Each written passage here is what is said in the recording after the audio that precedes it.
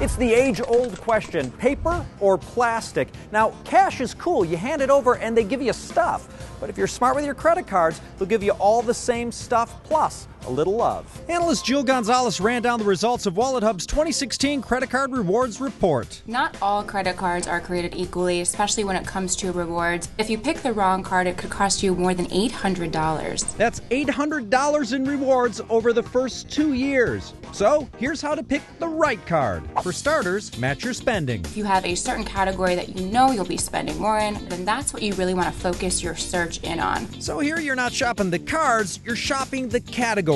Travel actually gets you the most bang for your buck. The worst category? If you're kind of exchanging points for merchandise, usually you're actually not getting as much as you could be getting. Next, avoid hassles. Cards often have a calendar of rotating rewards. If you're forgetful, you might miss out.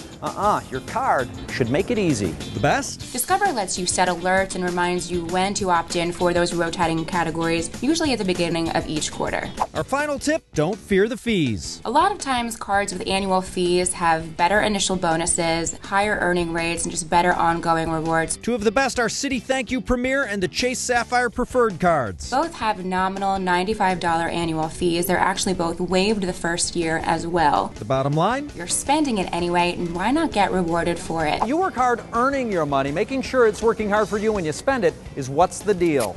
All right.